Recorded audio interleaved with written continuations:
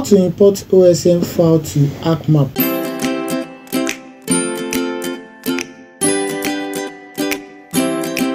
In order for you to import OSM file to your ArcMap, you come to toolbox. Now on toolbox, as you can see, I have here OpenStreetMap toolbox. That's OSM toolbox. But for those who don't have it yet on their toolbox, it's because you are yet to install it. And for you to do that, you come to your browser, search for ArcGIS OSM editor. Once you click on that, you click on this GitLab link and you scroll down to the instructions we have under it.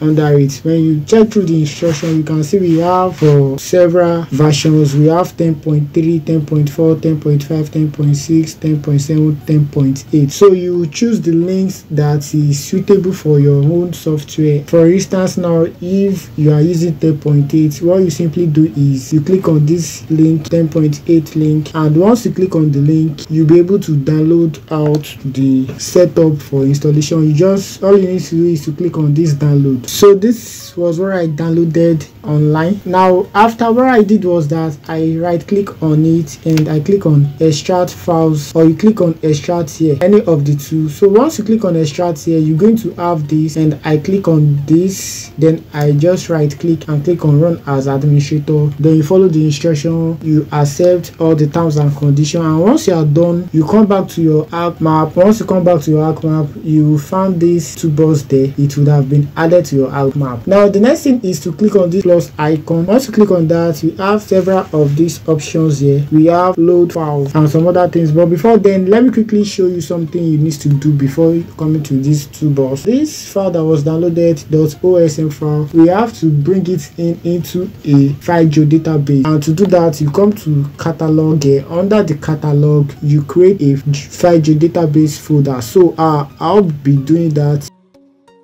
Under this new, I'll click on file geodatabase, and with that, I'll name this as OSM. Okay, so that file has been created. I'll come back to my toolbox now, and I'll click on this load OSM files. I'll double click on it, then I'll come to this OSM file. I'll bring in the OSM file that was downloaded. This was downloaded online, so if you don't know how to download that, you can check my previous video. I'll drop the link on my video description on how to download OSM file. So I'll select this and click open. Alright, so the next thing is to select the target features dataset, which I have created a file geodatabase for. To do that, I'll select the location where I already have it. So I have it here. You can see I'll double click on the file geodatabase, which I name as OSM, and I'll give this name. I'm cool with SM. So I'll save, click on save, and I'll click OK. So while we wait for it,